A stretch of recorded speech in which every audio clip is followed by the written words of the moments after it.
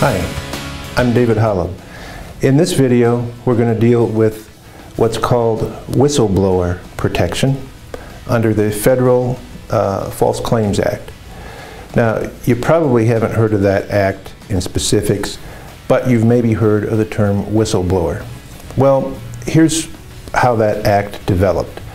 Basically, after the Civil War, there was an effort to make sure that there wasn't a defrauding of the government as efforts were made to reconstruct the damage caused by the war. So there's a very detailed act called the False Claims Act, which provides that if you have information about any kind of a fraud that may be perpetrated against the federal government, under many circumstances you can be protected by whistleblower status. Now, what does that do? That means that you can be protected from losing your job. It also means that you can sue as a friend of the government and recover basically a finder's fee or a reward or a recovery fee for money that the government can recover. Now, the Civil War is long past, and you might be thinking, well, how does this act protect me in the present day, and how does it deal with whistleblowers? Think of it this way.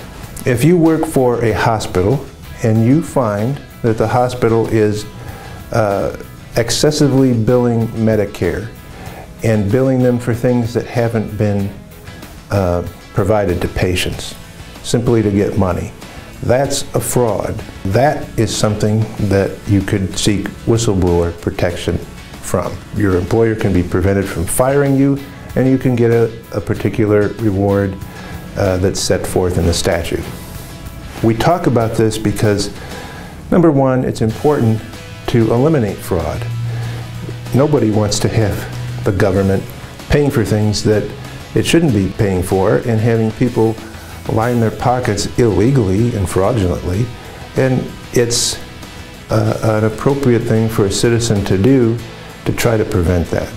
So that's why that act has been around and has not been repealed and has in fact been extended. If you have a situation where you think you need some advice, you think you might have a claim to report of fraud as a whistleblower, contact an attorney for further specific detailed advice.